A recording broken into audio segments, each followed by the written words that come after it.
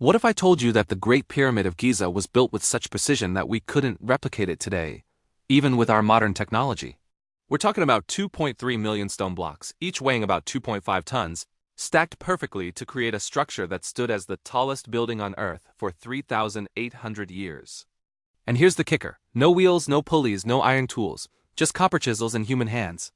Before we begin, don't forget to subscribe and join our curious community. Here, we explore everything that piques your curiosity. If there's anything that puzzles you, share it with us in the comments so we can answer it in the next video. So how did they do it? That's what everyone wants to know. Because when you really look at the numbers, nothing adds up. The Great Pyramid was completed in roughly 20 years.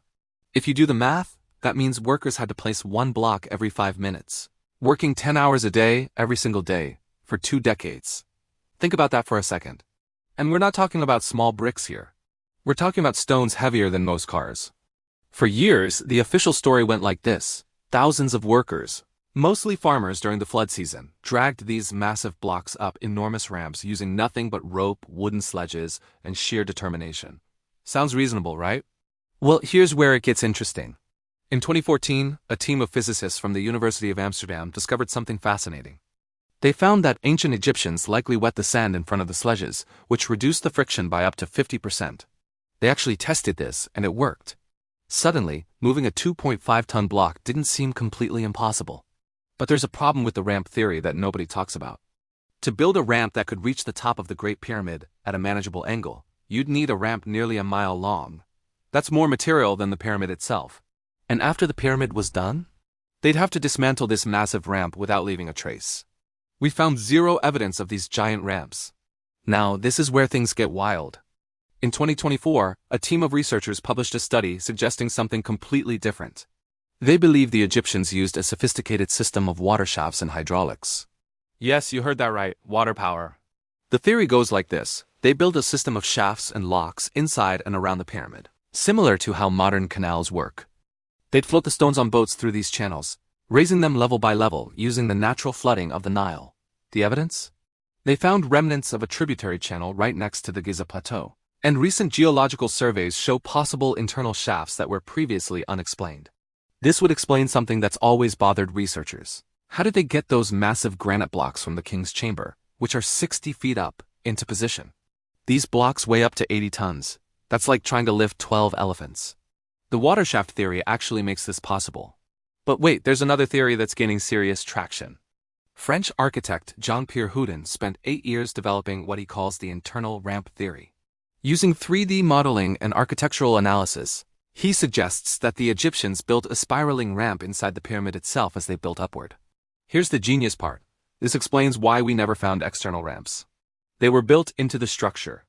In 2017, scientists used cosmic ray imaging technology to scan the Great Pyramid and found a massive hidden void, 100 feet long, right where Houdin predicted an internal ramp would be.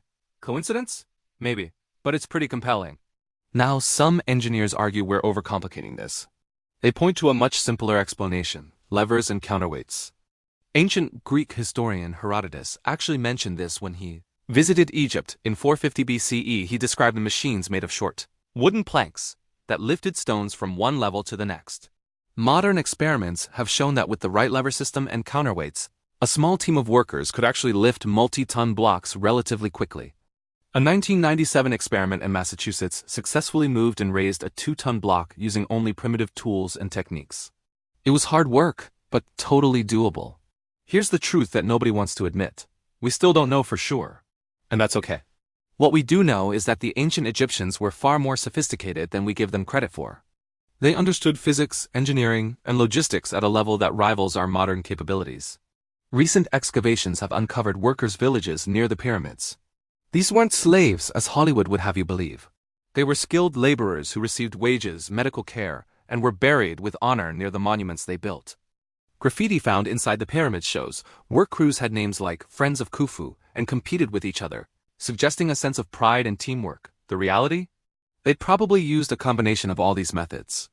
Ramps for the lower levels, internal spirals for the upper sections, water power where possible, and levers for final positioning.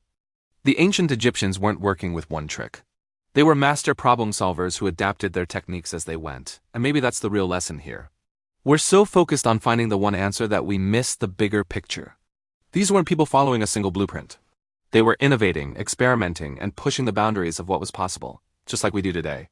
Subscribe to the channel so you don't miss out on all the answers to all the questions that are on your mind.